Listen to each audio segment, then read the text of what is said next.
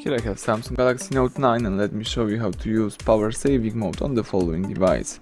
So at the very beginning, let's start by using your home screen. Then let's open the upper bar right here twice. And here you've got power saving icon. So let me tap it. As you can see here, you can select the mode of your power saving. You can choose medium or maximum. So let me choose medium, for example. Here you've got the information. For example, you will decrease the brightness over 10%. You will change the screen resolution. And here, for example, you can enable or disable always on display. And for example, use the background network usage.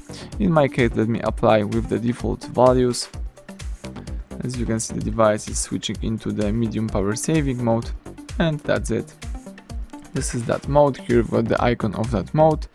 And if you would like to quit this mode, let's use upper bar twice, choose power saving, and here, for example, you can turn it off or switch it into the maximum power saving. So let me choose maximum power saving.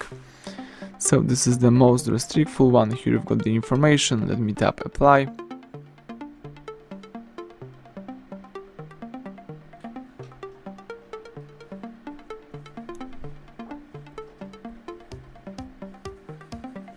Excellent, maximum power saving mode has been turned on.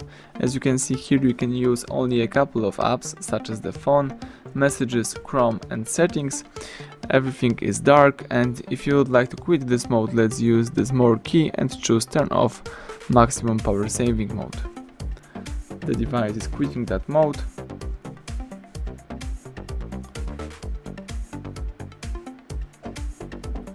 And that's it.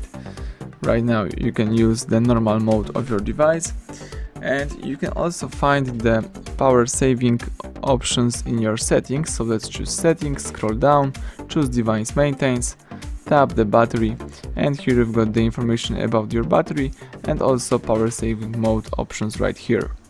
So that's it, everything went well. Thank you for watching. Please subscribe our channel, leave thumbs up under the video.